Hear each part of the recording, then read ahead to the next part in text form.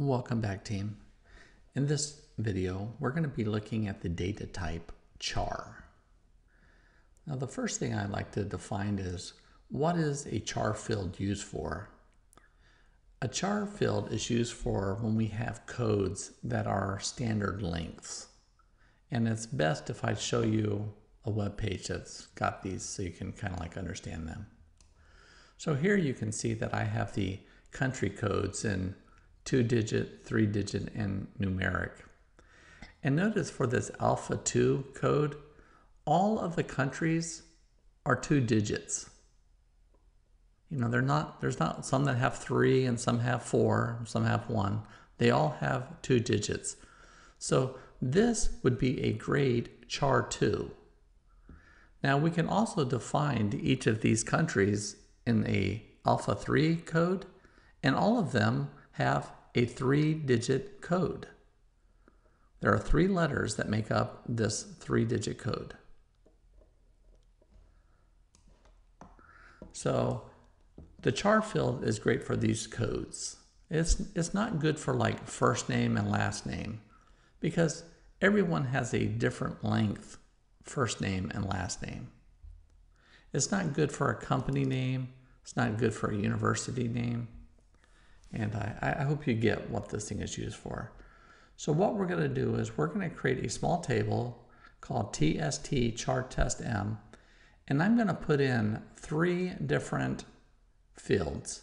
One is a char length 1, 2, and 4. And let's do that. And I'm going to refresh, and there are our columns.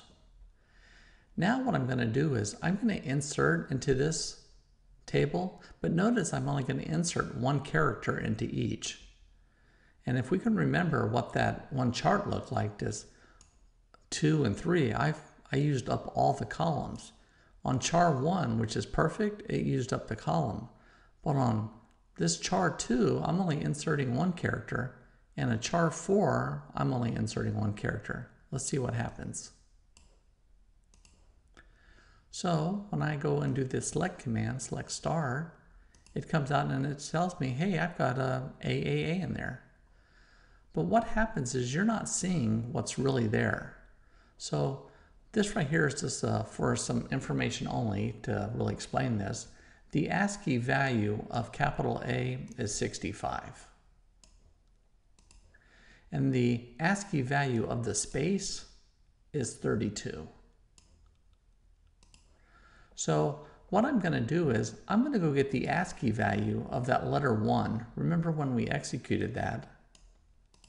Letter 1 was only defined as a char 1, and we put so when I get the ASCII of that first character, it should return us 65 here. Nice. Now look at this one right here. I'm going to try to go past what I defined char 1. I'm going to go look at the second character. So this is the substring. This is the field, where you want me to start, and how long. So it was only defined as a char 1. This right here should fail. And it returned as null because it does not exist. The next char is a char 2, and we only put an A in there. So if I go look at that first character, char 1, the very first one should be a 65 because it's an A. Now, what is going to be in char 2? Let's look at that SQL statement again to go select the data. It appears that it just returned as A. But actually, what it returned is a 32. So there's a space after this A that we just don't see. And that's why I had to bring in this ASCII value to figure that out. Now, if we were going to look at the third column, letter 3, letter 3, letter 3. Now, that first letter in letter 3 was an A, right? 65. The second letter was a space of 32.